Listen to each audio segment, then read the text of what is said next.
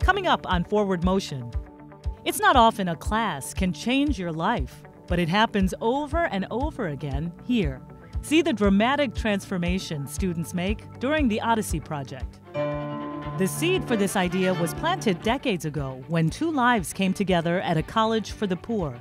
A generation later, their path out of poverty inspired their daughter to do the same for others. I've been redeemed, I've been set free. And finally, the end of class is just the beginning of the journey. Stay with us. Forward Motion is next.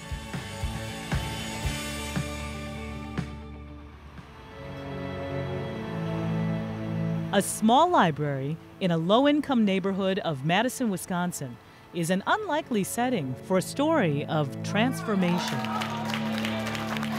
It is quite unusual. That's just a mind explosion. Every Wednesday evening here, you'll find a university class like few others. On Wednesday nights, I believe in the American possibility. Freedom to vote was not a part of it. That would have just been assumed. Very often, the university doesn't make the kind of appearance that it makes here. There's a lot of experimentation. The groundbreaking UW-Madison program is called Odyssey. I am Odyssey, and Odyssey is me. I didn't know my true self, only my past. I am that person that is still rising. If you want to take this journey of education, jump aboard without hesitation. I can see a better future, apparently, because now I take my life seriously. I get 30 new students coming in who are scared. They don't know if they're college material. And within a matter of a few months, they're finding a voice. Would I be damned?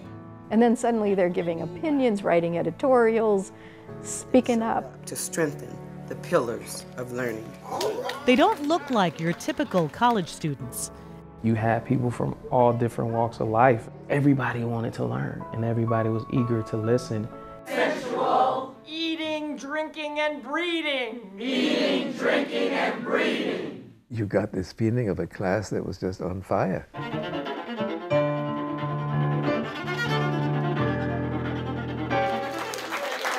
They contributed. It was a class that was learning. At the heart of the Odyssey project is the belief that education will open doors. In our educational system today, we are serving the needs of the privileged. We are locking people out. They've been told you're not college material. Odyssey helps to bring out that voice, that may be buried way down deep. To get out of poverty, you need to be given opportunity. Odyssey is a unique opportunity. This year-long humanities course is a gateway into UW-Madison. It's absolutely a university class. It's just in a place people can get to. These students are earning 6 credits. There are times when you simply have to bring what you're doing to where people are. I had faith that if you gave people Shakespeare and Socrates, Emily Dickinson, Martin Luther King, Walt Whitman, something was going to happen. But not everyone had faith. I think there was lots of skepticism. It took 3 years to raise the money and get the institutional support to start this program. The tendency has been to think, well, the highfalutin liberal arts really aren't for poor people. I've run into people who will think that the poor are lazy. We were the ones that people said didn't want it, couldn't do it. They don't want to read any Shakespeare. Like, what do we want to do? I was told nobody's going to want to take your class. Poor people don't want to read Plato. You're going to have trouble filling a program.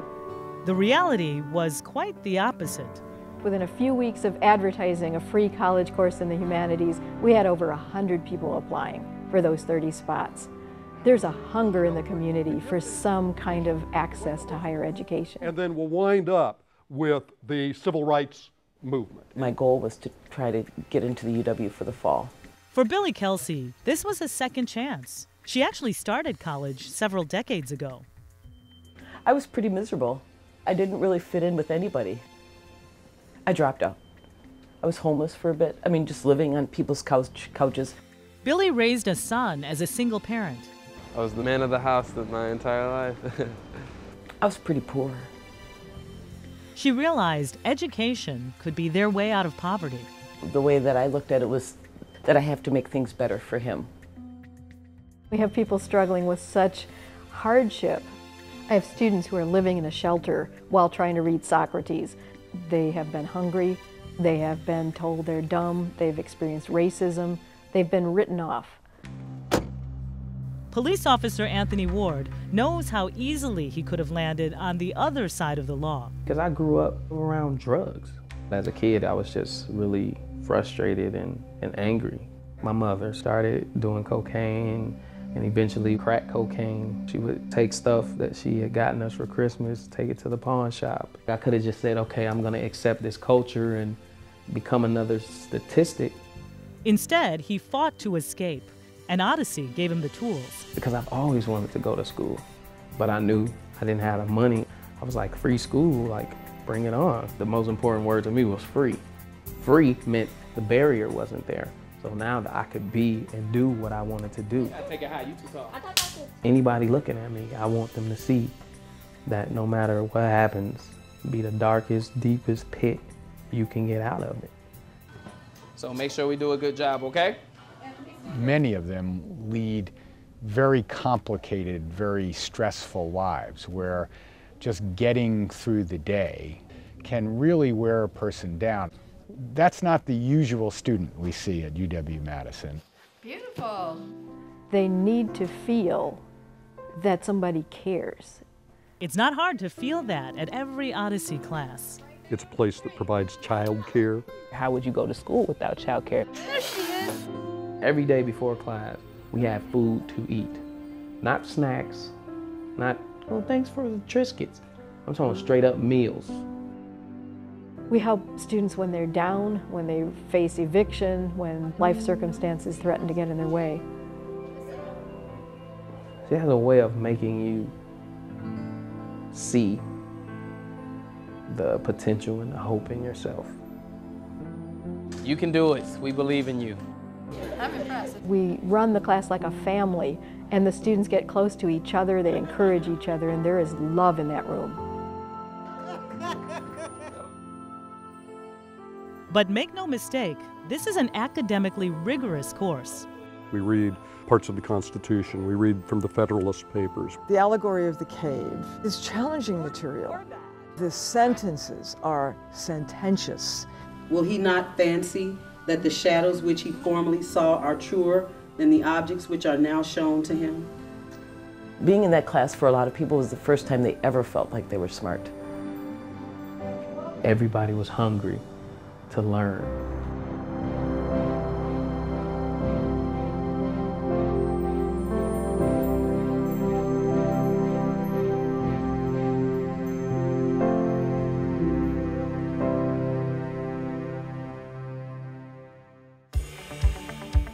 Coming up, the inspiration for the Odyssey project can be traced back a generation.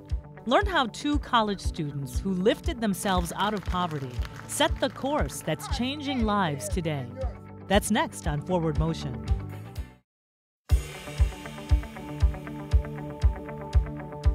I celebrate myself. I celebrate myself.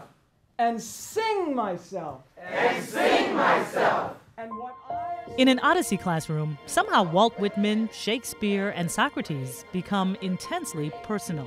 They bring to these texts life experience. And text written thousands of years ago is relevant. Even when we got into Plato, you would hear people kind of like, I don't know Plato, but I've played this out in my life. We start with the Allegory of the Cave.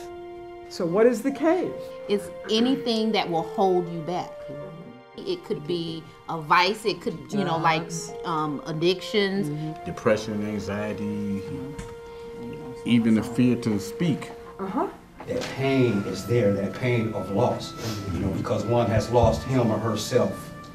We're dealing with real life, and what Socrates was trying to transmit, you know, in the 4th century BC, comes home, comes alive. And where is the truth? Freedom of speech, bingo, that's number one. Those who volunteered to teach here say it's an experience like no other. Breathe up. They are so present. Breathe. Remember who you are. I get meaning from my life out of being here. This is absolutely part of what keeps me sane. You have to open up your mind in order to learn to educate yourself. What students ultimately learn is how to rewrite their life story. This program has changed people's lives. Many of them get convinced in the process of doing this that they are indeed qualified. We've had people go from being homeless to having bachelor's degrees and being in graduate school. That's what happened to Keegan Carter. While the kids were asleep, I would either study or I would be working. I never really slept. I would go to bed at 3 o'clock in the morning and wake up at 7. But it paid off. I graduated from UW-Madison with a Bachelor's of Arts in English. She's now in graduate school, and her goal is to get a PhD. I want to be a professor of English. It's possible. It is possible. It is possible. And we've been proving it over and over and over again. Education changes lives in ways no one can imagine. Program Director Emily Auerbach has seen that with her own parents. I might have had a different mindset about poverty had I not seen them come from backgrounds of poverty and get out of it. This is one of my favorite pictures right here. And I know from the case of my parents that sometimes people are in poverty because they're immigrants or because they grew up in generational poverty. Is this right outside? Wanda Auerbach was one of 5 children growing up in the deep poverty of the Appalachian Mountains during the Depression. We didn't have running water. We didn't have physical checkups. We didn't have dental care. But that didn't stop Wanda from excelling in school. I was the top of my class. I loved reading. And I stayed in on beautiful sunny days and memorized poetry when I was in the 8th grade. And that's the kind of person I was. I was weird. Just because she was poor, that didn't mean that she didn't have some tremendous gifts. I graduated from high school early because they skipped me in grades. But college was never an option. Oh, I knew I was too poor. I never gave it even a thought. Until her cousin told her about Berea College, which was free. It changed her whole life. And if there hadn't been a free college for the poor, she would perhaps never have gotten out of poverty. Wanda would never have been able to go to any other school. Bob met Wanda at Berea College, and though he was poor enough to qualify, he hadn't always lived in poverty.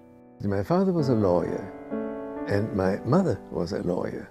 But his family was forced to flee Nazi Germany. To be blunt, you had a choice. You either got out of there or you were going to be killed. So they relocated to the United States, but his parents couldn't practice law. Their profession was completely useless.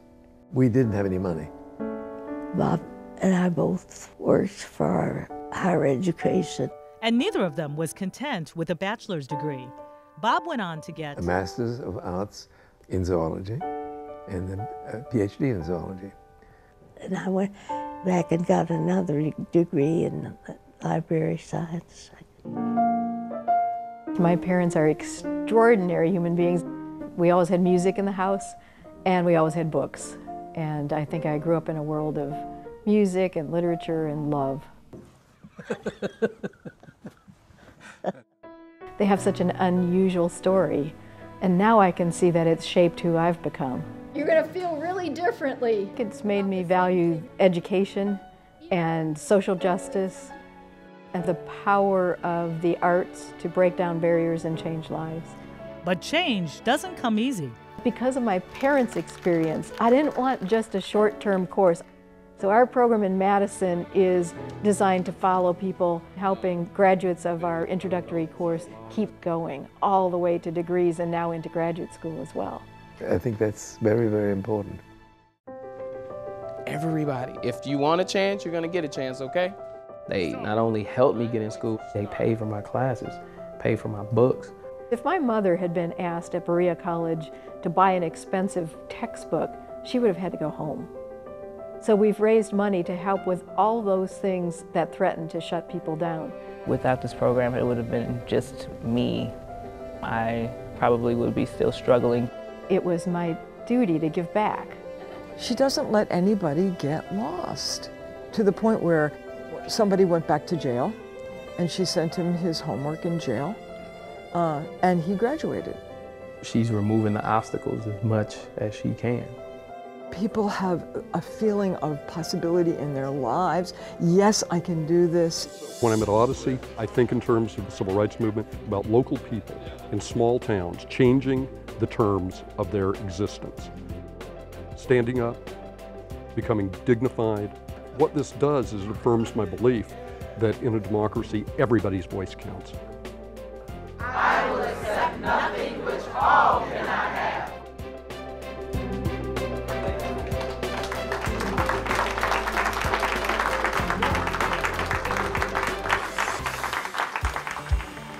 When we come back, the dream becomes reality as students make the climb from poverty to what's happening on this stage. See the next step in the Odyssey, coming up on Forward Motion.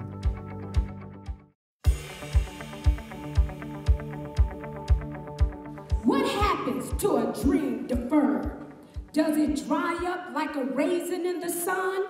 Does it fester like a sore and run? Does it stink like rotten meat? Or does it crust over, syrupy sweet?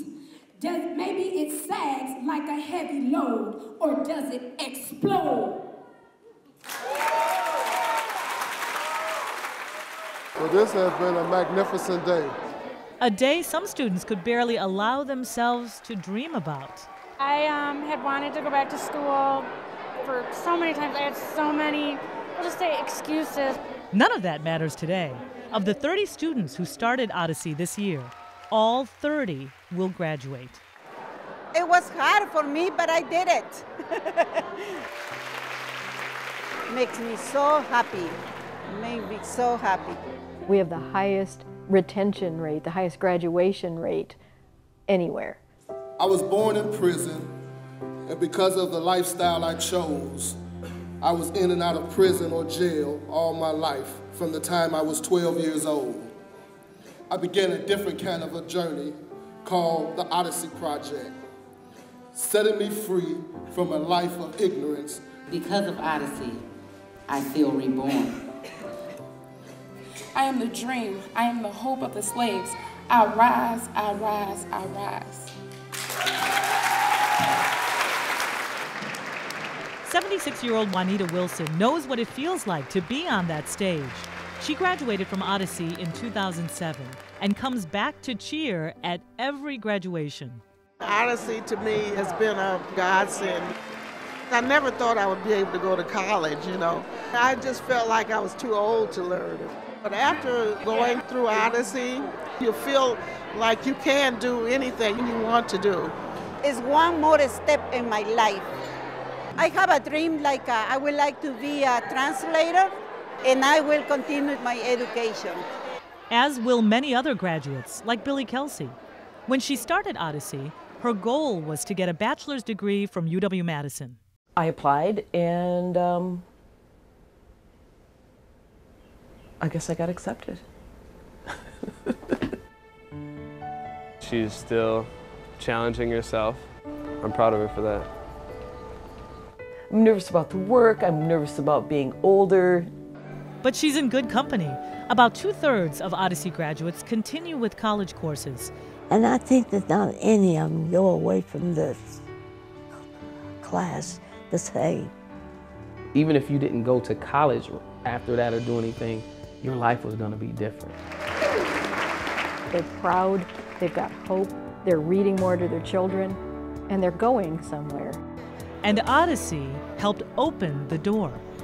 You know, it gives you more choices as opposed to feeling like this is what poverty's done to me. Even if we only had one person go from being homeless to being a college professor with a good life, it was worth it. But we've had dozens of students who have had their lives transformed. I've been redeemed. I've been set free. I went from a drug addict, alcoholic, drug dealing, and gang-banging thug to a hard-working man of God who visits and preaches to those who are behind bars. Hallelujah. The transformation that begins with Odyssey ripples out to touch many other lives. If one person breaks out of a cycle of generational poverty, it paves the way for everybody else. The sky is the limit. Because he's gone, he said whatever it is that he needs, he's going to go forward to do it. And I'm with him all the way. This is not just about the people who happen to be in this class. It's intergenerational. That student is often a mother or a father or a sister and a cousin, and they're influencing an entire family. The way you talk to your kids was going to be different. The way you encourage them was going to be different. It's about the positive effect on people in their family, on their neighbors, on their employers. You only have to follow Odyssey graduate Anthony Ward for a day to see that impact. When I go into these schools, I see kids who have already given up hope. And it's like, how can I help them? And I need everybody to listen very closely, so look at me. He decided to combine his love of education with his passion for music. Well, I want to create music that's empowering for the community. Because we got to get everybody involved. I'm preparing to be the best that I can be when I come through. I know there's some kid who is going to believe when somebody tells them they can't do something. And so I want to be able to say, hey, people told me I couldn't either, but look what I did. If I can do it, I know you can do it. Because it's not about whether you fall, it's about whether you get up. And I think that I've fallen enough, but I want to show them that they never should stay down, that they should never give up on themselves. The Odyssey Project embodies the Wisconsin idea. It brings the wisdom of the university to a community. All of them became like my family in the USA. I feel very strong and capable. This is a miracle for me. Really, it's really a miracle. Odyssey class saved my life. Madison is becoming a model for other places that are starting programs like us. What can we learn about ourselves if this is our time? Success is visible on campus every day. You see it in Odyssey graduates like Billy. I'm going to college. She's shown me that it's never too late to go back to school, and it's never too late to accomplish the dream. Fed by a little faith and encouragement, a dream that was dormant comes to life, and a mother joins her son as a student at UW-Madison. I tease him that we're going to end up in a chemistry class together and maybe we'll be lab partners. They change the University of Wisconsin when they show up in classes. There's always ways you can better yourself. Oh yes, I get better all the time. Every day I get better. Every life is worth trying to save, trying to transform. We can't fix everything, but we can make a difference. Change is not a slogan.